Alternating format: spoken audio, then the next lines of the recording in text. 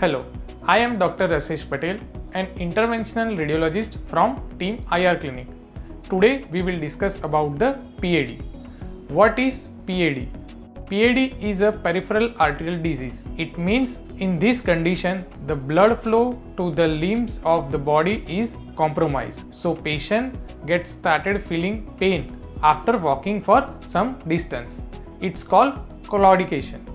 Then even more compromise of blood occur, so patient may feel pain even in the rest situation. It's called rest pain. Even more aggressive the disease, patient may have numbness in the limb and even blackening of the limb can develop. It's called gangrene. So what are the causes or the risk factor for that condition? There are multiple risk factors. Some are the modifiable risk factor and some of are non-modifiable. Modifiable risk factor include the diabetes, hypertension, cholesterol and smoking. We can avoid or control this risk factor and prevent this disease to develop. Non-modifiable risk factor include the age, gender and genetics. In the elderly patient, this disease develop commonly. In male compared to female, this disease prevalence is more, and some have genetics or hereditary link to develop this disease. Why early diagnosis is matter for this condition?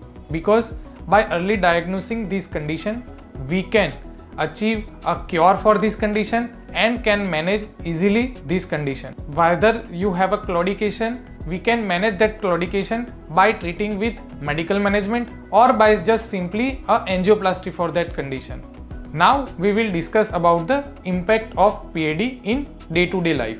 In PAD, the patient have a compromised blood flow to the limb. So patient gets feel pain after walking for some distance. As the disease progresses, the situation become more worsen and worsen, and at some point patient feel pain in the rest situation and not able to even sleep.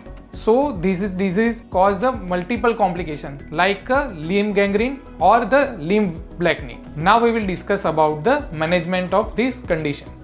This condition is managed by either medical management or surgical or endovascular management. Medical management is recommended for that patient who had a stenosis or blockage of blood vessel is less than 50%. The blood flow is compromised but not to the critical stage. In surgical management, open surgery option include the bypass surgery, which form the large scar and opening of skin. It have a long recovery time. While in endovascular management, we have a less than 2 mm hole and we can do the angioplasty and stenting for the removal of blockage of that vessel. The patient have a shorter hospital stay or faster recovery and able to walk on the next day of this procedure. Now we will discuss about what the patient should do after the treatment of peripheral arterial disease. Patient should manage that modifiable risk factor. Like we discussed earlier, diabetes should be controlled and should consult your physician to make them under control. Hypertension should be controlled either by medication or salt restricted diet or by exercise. Smoking should be avoided. Cholesterol should be controlled either with the diet restriction or with the statin drugs. Now we will discuss about the IR clinic team experience with this PAD condition. We have seen that if the patient gets diagnosed or treated in early stage, patient can achieve 100% cure. If the patient could not control this modifiable risk factor, the disease may get reappear. IR technique or endovascular technique have a new evolution which involves the removal of clot within the blood vessel by newer techniques, or in simply we can retract that plaque which is causing the blockage of blood vessel without any opening of the skin. So the patient have a faster recovery, shorter hospital stay and healing gets faster.